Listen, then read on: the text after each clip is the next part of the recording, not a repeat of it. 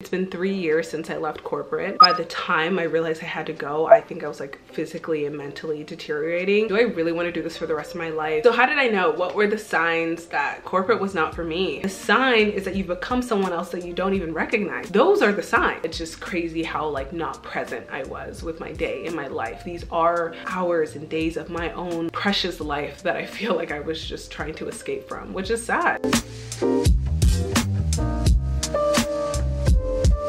Hi guys, welcome back to my channel. I am a little under the weather, so if you hear something in my voice, I am probably getting sick, which ironically reminds me a lot of today's video and what it's about, because when I used to get sick in corporate, oh my god, like the way I would just give up on life, like just completely. I am here to report that I am still working, cold or not, and I don't hate it, which is crazy. So yeah, we're gonna film this video sick, but we're healthy in other ways. We're healthy in other ways, so let's talk about it. It's been 3 years since I left corporate, which feels like a lifetime ago. I'm not even kidding. It's felt like I've lived 17 lives between 2020 and 2024, and I don't know what that is, but I tell people all the time, when you leave corporate, the time, like, it feels like it doubles. At least that was the experience for me. It's the new year. People are contemplating on their life, what they've been doing, what's working, what's not working, and I'm just shocked at the amount of times I consistently hear how people hate their jobs, how they feel empty, how they feel a void. And it's been so long for me. I've literally had like 3 different career paths, 2 businesses in this time. I always feel like, oh, that was just me, that was my experience. But when I post about things on TikTok, when I tell my story, it feels like people are coming to me with this problem like in the present day. And I know it's still happening, but like it's just crazy that that's still happening, because that was something I had to like escape from. I literally felt like I had to jump out of it because I couldn't do it anymore, and it all happened at once. So it's not uncommon in this time period to start thinking about like, do I really want to do this for the rest of my life? Is this really for me? How come I can't seem to make this work? I think it's just your voice and your future self, honestly, just calling you towards what you're actually supposed to be doing. And if you resonate with any of that, this video is for you and will hit. And if you don't resonate with this and you're having a great time in corporate, this video is not for you. Maybe you don't need to hear it. Corporate wasn't always bad for me. It wasn't always a negative experience, but by the time I realized I had to go, I think I was like physically and mentally deteriorating. I don't think I even understood how much I needed to leave until I left. Looking back, I'm like, thank God I left. And I could see how I thought at the time that I was like this corporate baddie. I love working. I love constantly being under stress and anxiety. And to a T, I do feel like that, but it's not with the work that I was doing, which was partly my fault. And then I think also partly just something that society feeds you, your parents feed you. So it's kind of hard to find your own footing and find your own path when you're constantly being fed what to do, how to do it, what job to take, what companies to work at, and also being sold this dream that if you follow your passions, you are going to be financially unstable, unhappy, confused only, and that if you go towards corporate, you're going to have the financial stability, the health, the prosperity. And I don't think that's a reality for most people in corporate. Of course, not every job is perfect, but I don't even think 60 or 70% of people are thriving in corporate. I don't think there's a point to staying anywhere that you're not thriving or getting close to thriving, because this is your life. Like at the end of the day, it's your life. So I wanted to make this video because at the time when I was leaving my job or wanting to quit, I was so desperately looking for answers and looking for people who had done it before, because it felt so new and foreign to me. No one around me was doing it. It felt like I was the only person who needed to leave, who was losing their mental health, who was losing their just like sanity. And I needed to see an example of somebody who had done it and survived. I thought I would make a video about how to know if corporate's not for you, how to know, read the signs, read the room, and take the signal.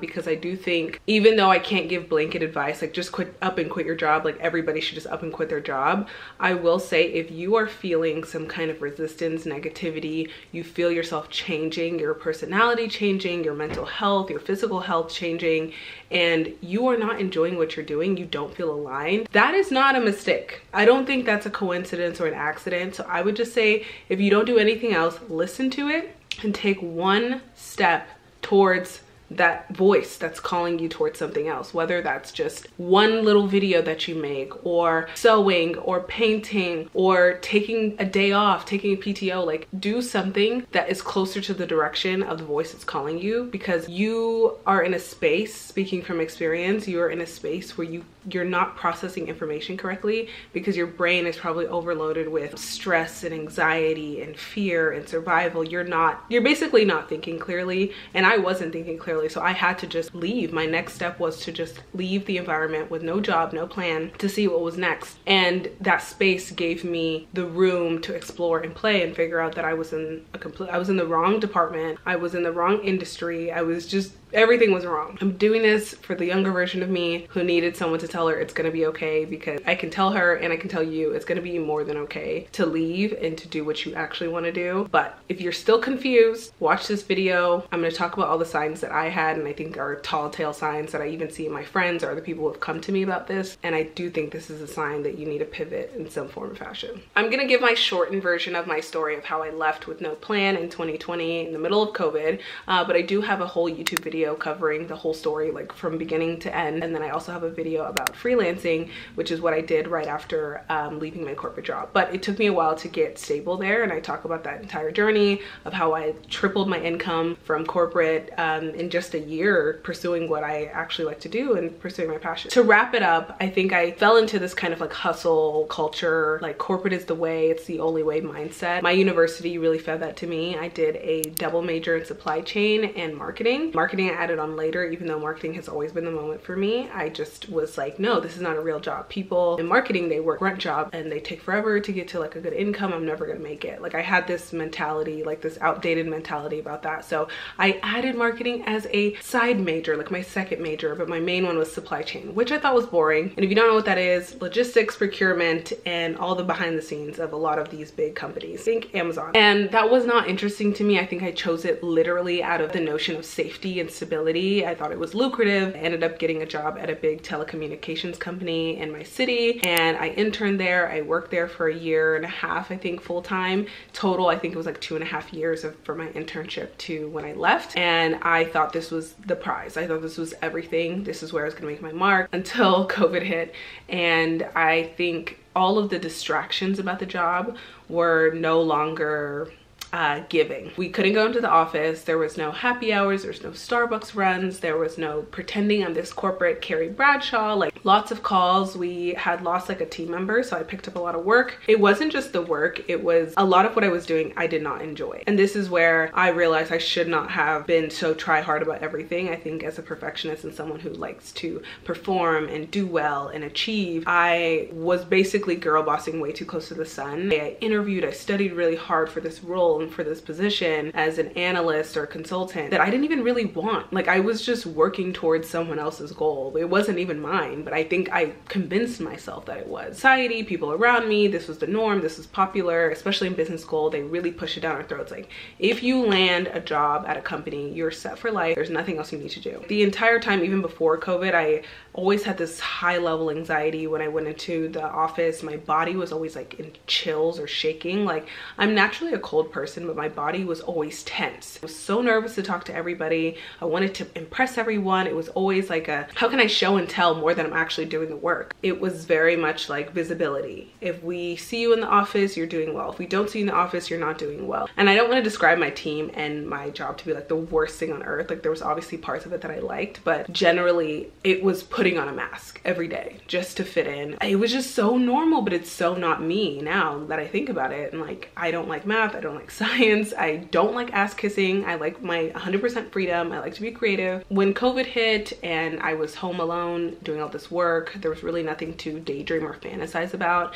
I was left with the reality of the work, which I didn't like. I hated it. I thought it was so boring. I was just on calls all day. I'm starting to fall into content and realize I like that more. And when you have something you like versus something you don't like next to each other, you start to see how much you hate the thing that you hate. And I feel like I turned into a shell of myself. I dreaded work. I hated thinking about work. When someone brought up data analytics or anything close to my job, I hated it.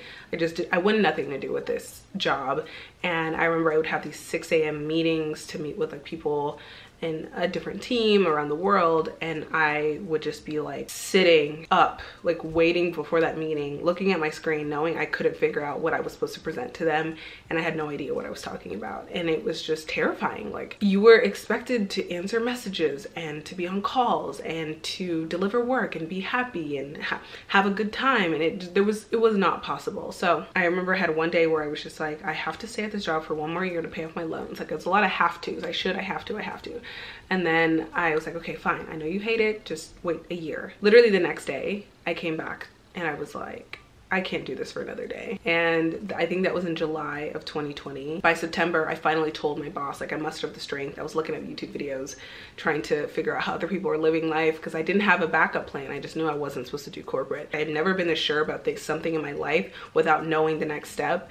Everyone older than me was telling me, this is a mistake, you shouldn't do this, you should have something lined up. And I knew I just didn't want to have anything lined up. I felt like I was not only done with the job, I think I was done with corporate in general. And I didn't have a job lined up. I entertained a few interviews and I just like, this is the same thing. I can't do this. Like, I can't do this again. I don't want to enter another thing I just left. And I eventually left in October, and then I became convinced that I was going to be an influencer. So wow, what if I just like try to buy time until I become this influencer, which failed, and I have a video on that too if you're interested in how that turned out. And during this time I was just like, I don't want to apply to regular jobs, so let me apply to Upwork jobs and freelance and try to see what that's about. My freelance video, I talk about all that journey, but basically it took me from December of 2020 to May of 2021 to get a full-time income again. But I want to get into some of the signs that I in retrospect noticed were like red flags that I just was not seeing at the time. So how did I know? What were the signs that corporate was not for me? I would say number one, first and foremost, my values did not match. My values did not match corporate, I think in general, but especially the company and the people around me. Values was something I was ironically introduced to during an HR exercise on this job. It was in March of 2020, right before COVID hit, that I really had this like weird like out-of-body experience at like a leadership summit. Past Iffy and future Iffy were like at a crossroads,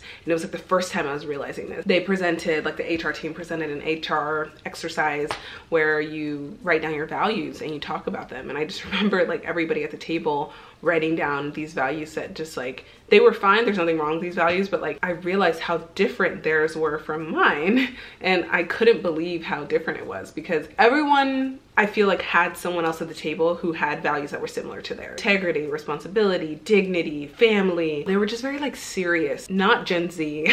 Even the people, even the younger people with me were like about these serious values. And if you don't know what values are, I feel like they're good constraints. That's what I like to call them. I have a podcast episode all about values and how they literally changed my life, and this was the moment. I feel like they are words that you ground yourself in and they mean something to you. And I feel like how you decide is you look at a list and choose your top 10, your top 5, your top 3. You kind of narrow down until you get to like the core ones, but I would say top 3 to 5 are like really key in your life. And how you know something is a value is that's usually what comes up when you make decisions. My values were freedom. Number one was freedom, creativity, fun. I think I have achievement, but it's like on my latter end. Individuality, authenticity, like those are so key to me. I had my values and I was listening to everyone's, and funny enough, I was the last person to go. And I was reading my values off and I just felt so out of place. That's so weird that like I'm the only one who has any of these words on their list. And I'm sitting with executives, like these are the people I'm going to be one day if I pursue this corporate dream. And it was kind of during that retreat that I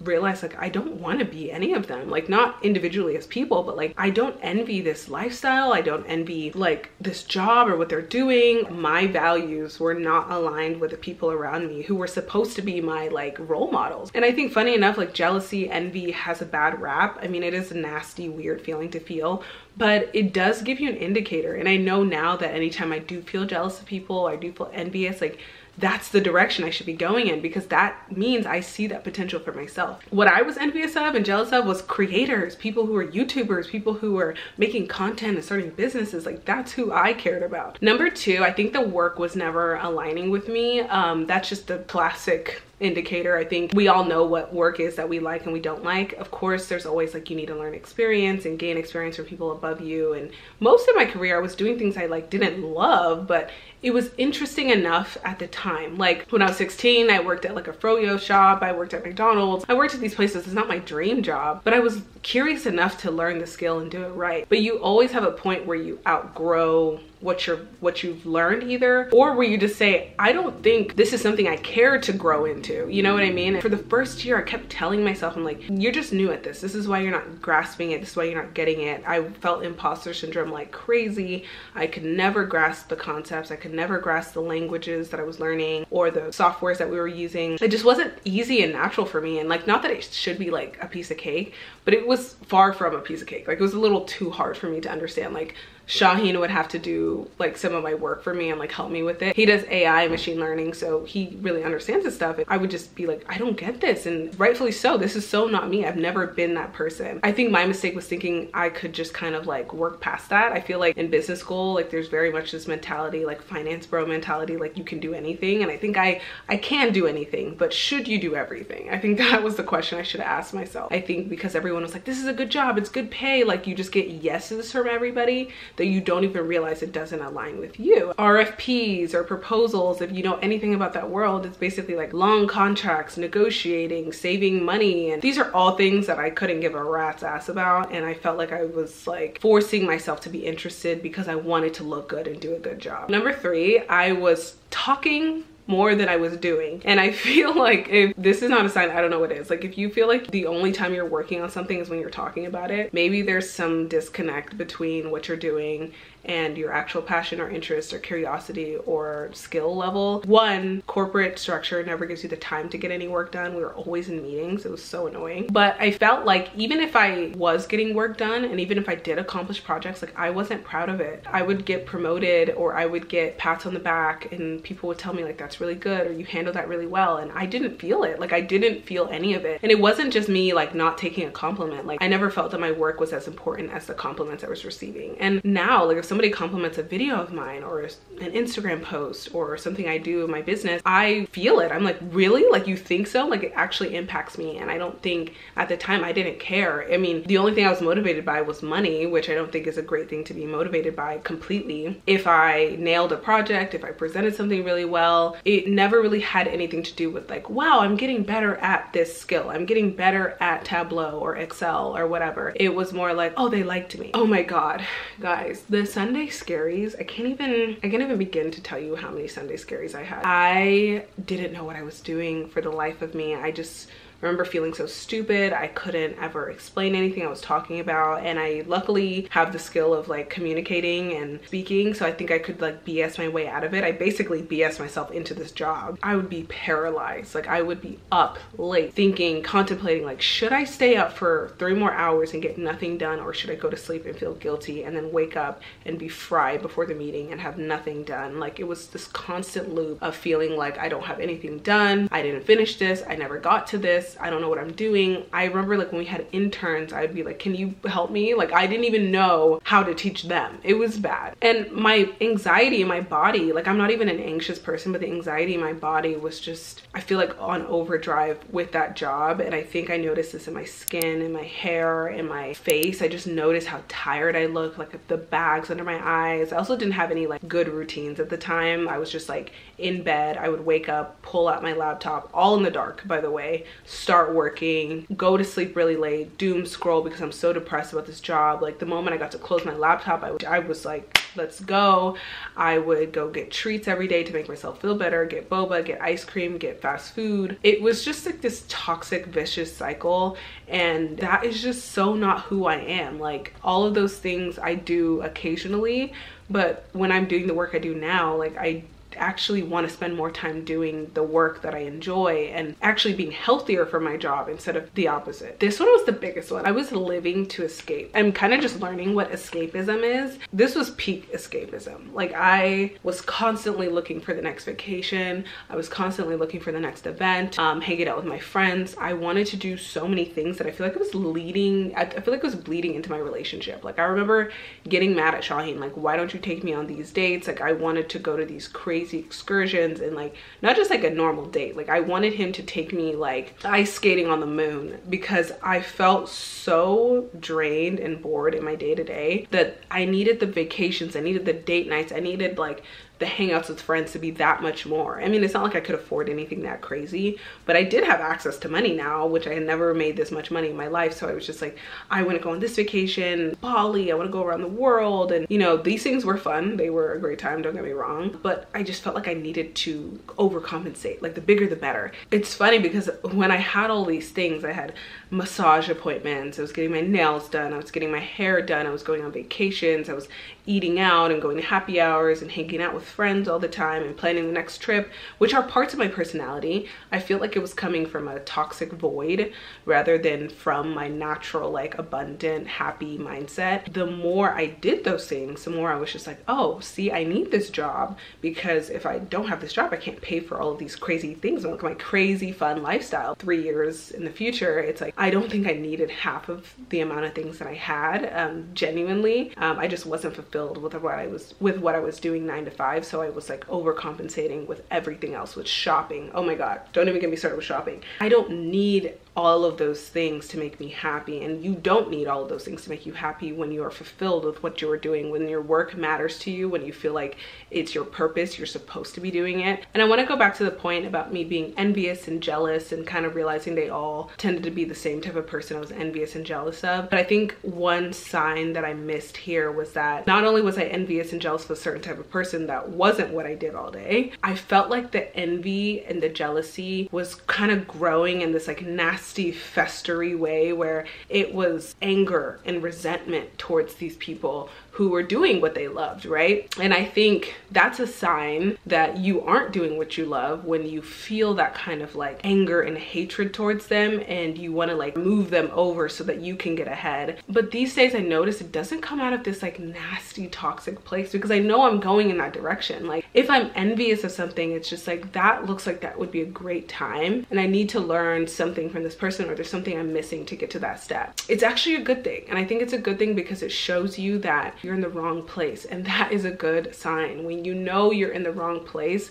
that is the only way you can make progress to get out of it. And I think the most obvious one, and a lot of what I hear from my friends who are going through this, or people I know who have quit and we're talking about the period before they left, your mental and your physical health just plummet. My mental health plummeted in a way that I would hate to be that person today. Like, I think that moment in leaving corporate helped me develop so many habits that I just like love today, and I needed that. I needed to deteriorate in a way to get back up and overcompensate in a good way. Like I was saying, like I was looking at screens all day. I was literally like hunching my back to do my work in the bed like every day, because I was so depressed. I would stay in bed all day. I would leave to get food, fast food. I think I literally developed like an issue with my hand because I was constantly clicking and pressing on my mouse at like this worst angle ever, and I was overcompensating with so much stuff, like excursions and shopping and indulgent. It was almost like I needed dopamine hits left and right. I needed to be on TikTok, I needed to be on Instagram. Now it's just crazy how like not present I was with my day in my life, because these are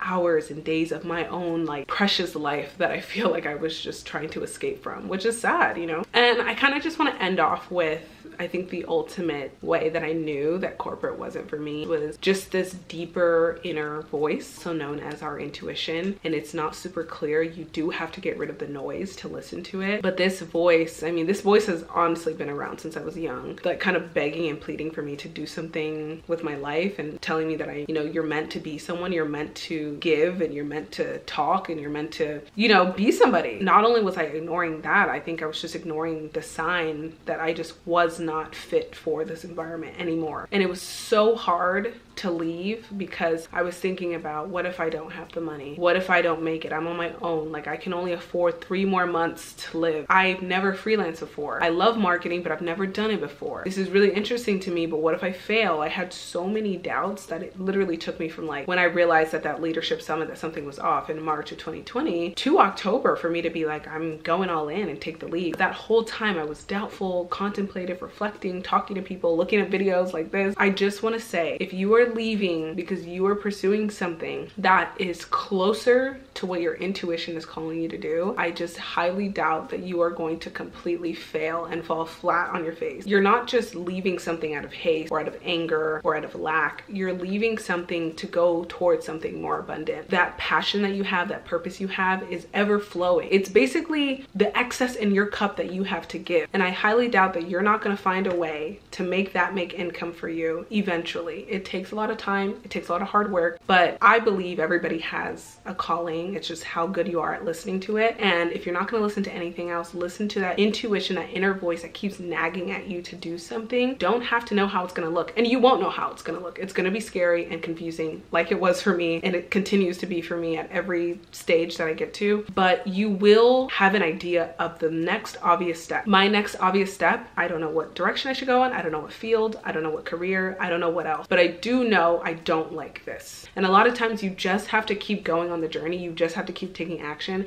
and the reasons will come to you. They will start to unfold as you go throughout the journey and take action. And I think that's the biggest mistake, is people wait until they have some major sign that will just fall into their lap for them to leave or change. The sign is that you're unhappy. The sign is that you're not fulfilled. The sign is that you've become someone else that you don't even recognize. Those are the signs. It's not to villainize the company. I made the choice to be there. I think what I'm trying to villainize is ignoring your calling and ignoring yourself and your intuition. I think the first step is just to answer the call. I don't think I would have ever got to this point where I'm a full-time content creator and entrepreneur of a new company and brand called Sans Raison, which is actually inspired by this message of living life without reason and following the journey, even if you don't know the steps. And I would have never been able to create things like this if I hadn't just taken that leap for that one time and listened to my intuition and my voice telling me that there was something more, no matter how silly it sounded, no matter how crazy it would have been to leave my job with no plan or be a full-time content creator at the time, make YouTube videos for a living. Like, I'm doing it, and that's only because I listened to myself. I encourage you to do the same. I hope to see you there, and go forth and prosper.